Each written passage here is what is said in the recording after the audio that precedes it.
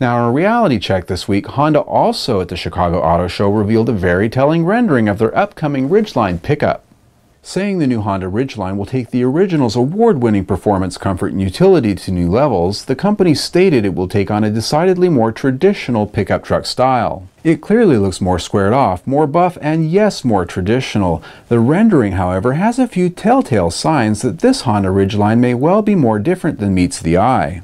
The rear tailgate shows a line that alludes to a side-hinged opening capability, and more important, a line, while subtle, separates the bed from the cab like that of a traditional pickup truck. If this is so, it means at the very least the new Ridgeline would have a hybrid of a unibody and ladder frame structure that allows the cargo box to move and flex separate from the passenger cell. On the extreme end, it could mean that Honda's moving towards a full body-on-frame truck design. The latter is an alluring concept, but unlikely unless Honda is investing huge in an all-new platform architecture we haven't heard about yet. Either way, a separated cargo box could give the Ridgeline better cargo and payload capacities by design. Regardless of what's under the skin, this rendering shows that Honda's taking this very seriously this time, and dare I say, this is a Ridgeline that a man might actually buy. And I'm probably going to get in trouble for that.